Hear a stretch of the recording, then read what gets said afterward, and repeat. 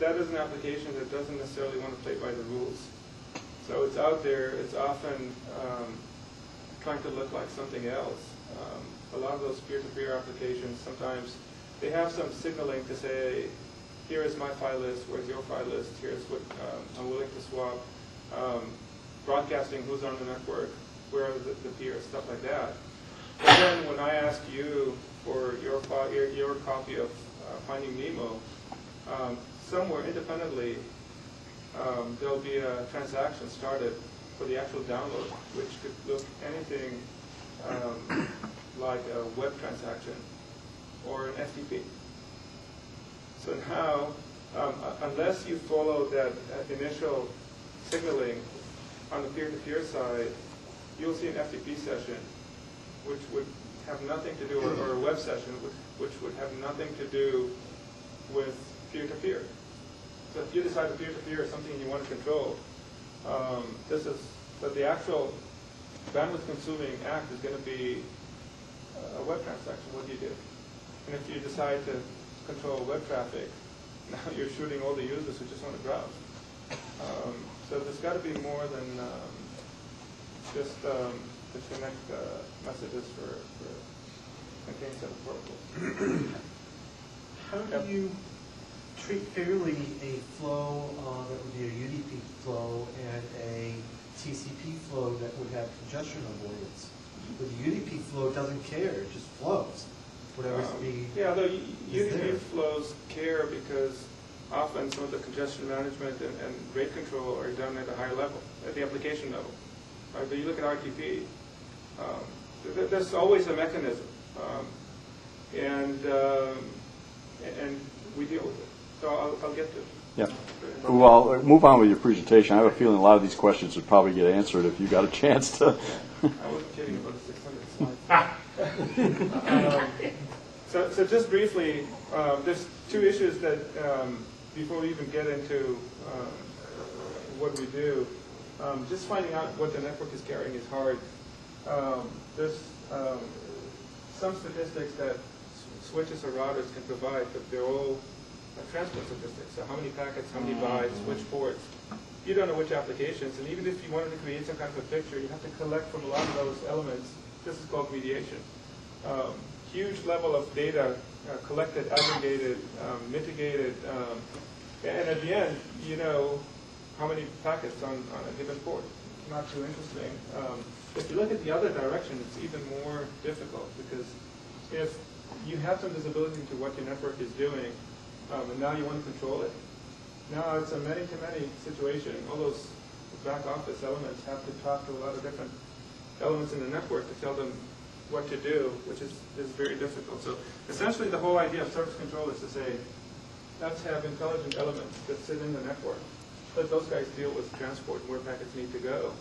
Let those elements contain the per flow, per session picture of what the network is doing, what the users are doing, and be able to report it if you want to track it, be able to control it if you want to control it. So this is, the ABC is, you've got to have insight to know what your network is carrying. You want to be able to monetize some aspects of how people use your network. And you want to be able to control the network at the application layer to curb abuse or whatever you consider to be abusive as a carrier. To be able to differentiate so that you can sell or offer different tiers of service at different price points, etc. So some examples.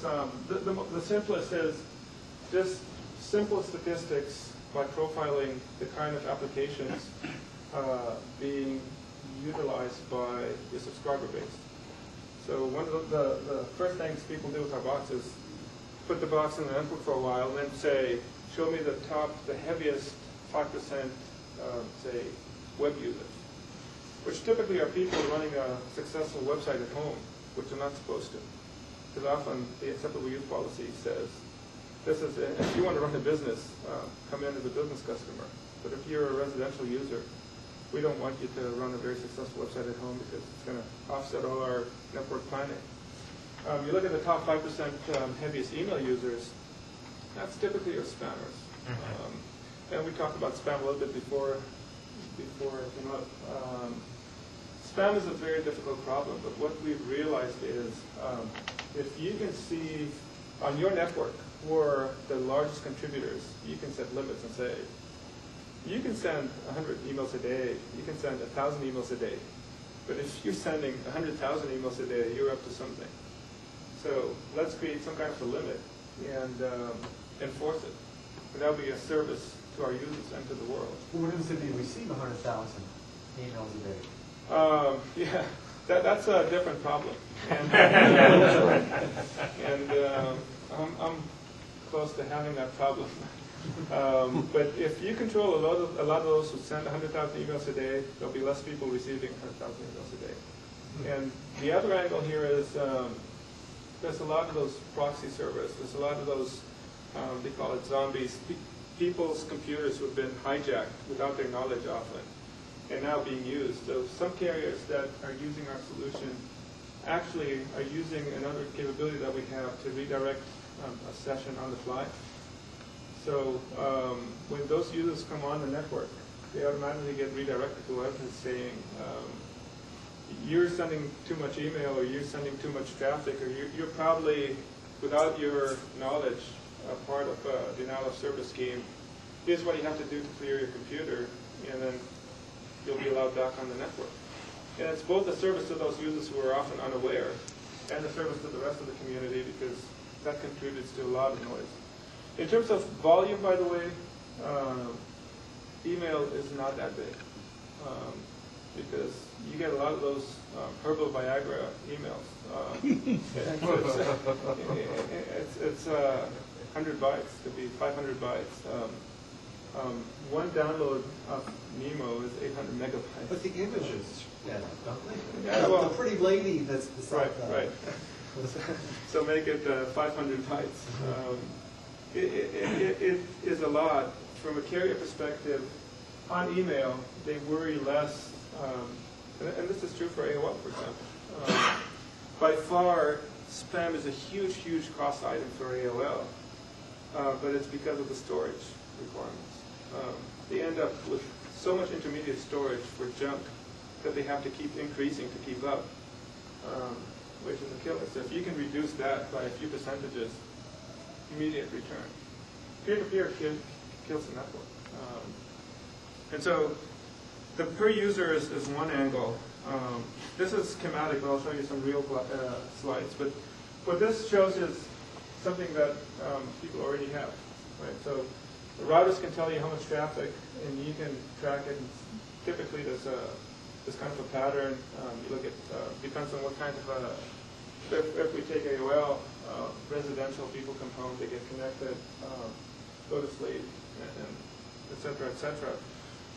And as it grows, you know you're hitting your limit, and you have to increase capacity. And logically, first you want to know what is that traffic made up of. And of course, you can drill in at a great detail, and often carriers do, because they not only want to know that a lot of the traffic is web, they want to know what are the hot sites that drive those traffic. They want to know a lot about the demographics. From a control perspective, you'd like to be able to say, I want to define limits, and here's the limit for email, and everything beyond that limit, we'll color it red, we'll see what happens. You can play what ifs, and the goal is to say, I want the red to be gone, so that again, my link is manageable. And if I'm under the threshold that anybody trying to do anything on my network will get a decent response. So this is the theory. Here's what it looks like in real life. All this red is peer-to-peer. 60 to 70% of the traffic everywhere we go is peer-to-peer. And we're deployed in almost every geography. I can tell you it's the same. The mix of the peer-to-peer traffic is a little bit different. So it's a lot of Kazaa in the United States. Edonkey is probably the biggest in Europe. There's protocols like WinMX and Winnie in Japan, names that you've probably never heard of, but deadly. In fact, Winnie is a peer-to-peer protocol which is not only encrypted, it was designed by a combination of programmers and lawyers, essentially to create complete plausible deniability. It's a very interesting protocol. it took us a few days to figure it out. But what they've done is to say, when you ask me for a file, that request goes to me and 10 others, and every one of those 10 others sends it to 3 more. And so it's hard to trace who was actually being asked for the file. It goes back the same way. It's encrypted, but in any station on the way, it gets decrypted and then re-encrypted to send it out. And you may ask why.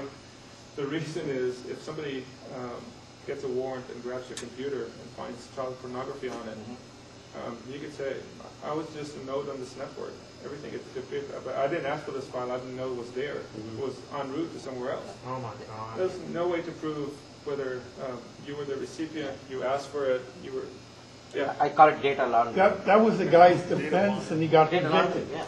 yeah. There's been a few of those. By the way, one of those guys got acquitted. One was convicted. But Winnie has made this into an art. And I think I have a graph here from Japan, so you'll see. Japan, most of the peer-to-peer traffic now is Winnie. Hasn't really moved out of Japan yet. I'm not sure why, but it'll get there. Yeah. So I'm really concerned here because P2P is a very important technology, and if ISPs get a hold of P2P and they shut down P2P, then it's kill off the entire. Yeah, so I'll address this too. Shutting down peer-to-peer is not an option, and it's not smart. So P2P is one of the reasons why people jump on this broadband bandwagon. So if you're an ISP and you shut it down, that's not going to make you very popular. But you look at the stuff that's driven about the evolution of P2P. It started with Napster. Napster was about exchanging songs. MP3 files are typically 3 megabytes in size. So the usage pattern would be you would search for files you like, you would download them in order to listen to them. Fairly interactive experience. Where we are today, the big problem, or a lot of the traffic, is not the little MP3 songs, it's those full-length DVD movies, DivX, full-size application suites, games. So average file size, a lot of the files being exchanged are in the neighborhood of between 800 megabytes to 1.5 gigabytes per file. So the interactive aspect of this has gone away. You don't sit next to your computer waiting for Nemo to download. What is 1.5 gigabytes? That's just incredible. Yeah, you look at a full-length DVD, it could be a lot more. How DivX many breaks it back. drives do these people have? I mean, they can't store more than, what, 30, 40 files that Yeah, what they do is download, burn DVDs, and download more. You get a download for days.